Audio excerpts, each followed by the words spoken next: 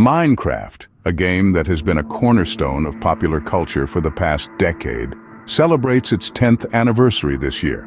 It's hard to believe that a full 10 years have passed since Markus Persson first unleashed this blocky, pixelated world upon us.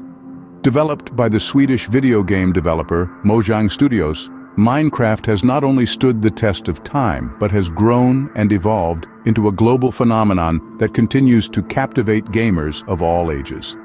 At the heart of Minecraft's enduring popularity are its 5 distinct game modes, each offering a unique gameplay experience that caters to a wide range of player preferences. First up, we have Survival Mode.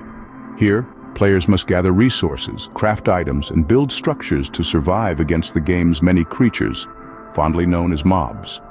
The danger is real in survival mode, with health and hunger bars to manage, and the ever-present danger of the night when the mobs come out to play. Next is Hardcore Mode, the survival mode's more intense cousin. Once again, players must gather resources and survive against mobs, but this time with a twist.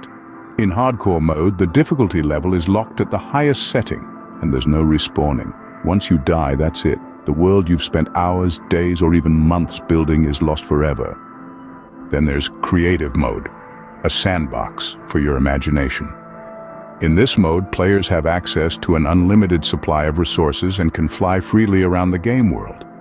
The focus here is not on survival, but on creation. It's the perfect playground for those who want to build, design, and experiment without any restrictions. Adventure Mode takes the game in a different direction. Here, the emphasis is on exploration and experiencing user-generated custom maps and adventures. Unlike survival and creative modes, players in adventure mode must adhere to specific rules and conditions set by the map creators. Finally, we arrive at spectator mode. This mode allows players to freely fly through blocks and observe the game world without interacting with it.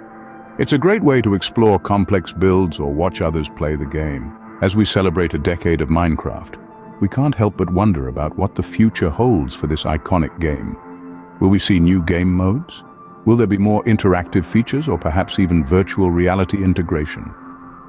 While we can only speculate, one thing remains certain. Minecraft has made an indelible mark on the gaming industry and will continue to do so for many more years to come. Happy 10th anniversary, Minecraft!